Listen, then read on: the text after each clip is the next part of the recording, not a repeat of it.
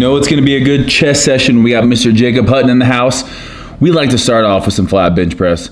Get this going. This is really how we really gauge if we're getting stronger or not. Now, you don't have to start off with flat bench. We've been doing this the last couple weeks. Again, strength progression is important for us. Working off of really 6 reps here, making sure we're going nice and heavy for this first exercise. You know, you need to get stronger in order to get bigger eventually. It's one of those things that a bigger muscle is eventually a stronger muscle because you're able to do more weight in that hypertrophy rep range.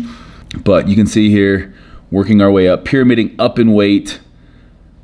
I'm really trying to make sure my elbows don't flare out too much here. That's always been kind of my issue. Jake, of course, is just a massive bench presser. From there, we go straight into our decline work. So our decline work, you can see this bench is somewhat at a decline here, just enough to where we're able to do about 8 reps of the same weight we were doing on the flat surface.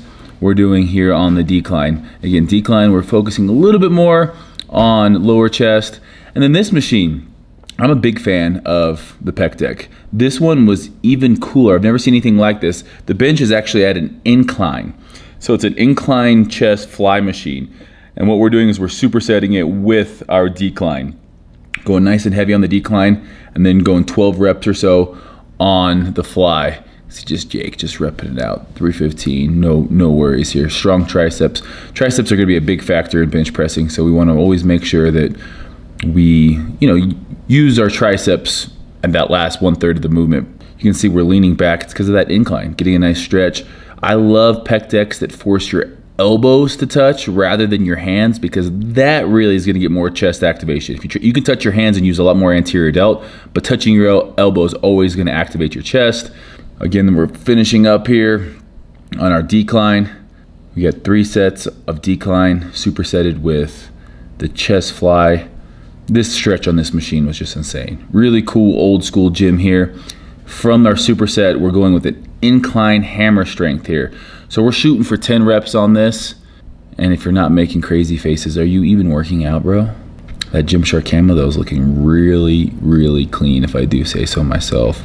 Need a haircut, but good set, Steve. Let Jake have a turn. From there, we're going into our incline chest flies. Now, with this one, you can see I'm trying to keep my elbows somewhat, locked out. Not all the way locked out, but just a little bend in there. And then at the bottom, I'm rotating, getting a good stretch, and then trying to touch my elbows at the top, which really forces me into a supinated position here. Now, this move can be hard on your shoulders. As you can see, I'm only using 25 pounds in each hand. Jake's turn. Shout out to Jake for the hat.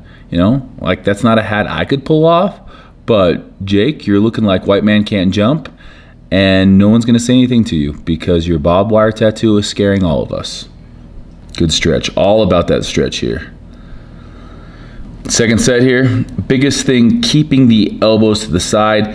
The lats are engaged, so what I mean by that is my chest is out, my lats are down, and I'm pinching with my shoulder blades and then squeezing, pressing away at the top. I think I had one more in you. We had one more in you, Steve. Don't shortchange yourself there. Triceps just hanging off the bone. Good stretch, rotate and come up. I really like doing my flies like this. Rotate at the bottom and then again, try to touch my pinkies together basically, which again, leaves me in a supinated position at the top. I think you guys can actually get that Gymshark camo shirt. It's been up on the site for a minute now. This was my first time wearing it. Again, this gym is about as old school as it gets. Every machine probably is older than me, but it's one of those things that they're just broken in just perfectly now. All right, last superset. We're going dips here for chest. You can see I'm not locking out at the top because again, I'm focusing on my chest here, not my tricep. So that I'm going below 90 degrees to get a good stretch, leaning forward, going all the way down, and I'm just going to failure here. So whatever you got, we're pre-exhausting and then going over to our cable fly. So going down, touching our hands, getting a nice stretch. Again, trying to keep the same elbow angle throughout the entire movement. Stretch, contract, same elbow movement. Jake does his dips a little bit differently than for my chest dips.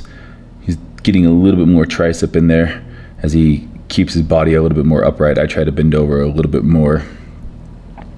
But this is a great finishing movement. We're forcing a lot of blood by supersetting these two movements, and you know, a lot of chest volume today. So this is a day that we focus on strength first, and then we're moving into some super high volume, forcing just a ton of blood into the chest on these last two movements, because you're gonna want to leave with a sick pump. You guys know that, I know that, you know.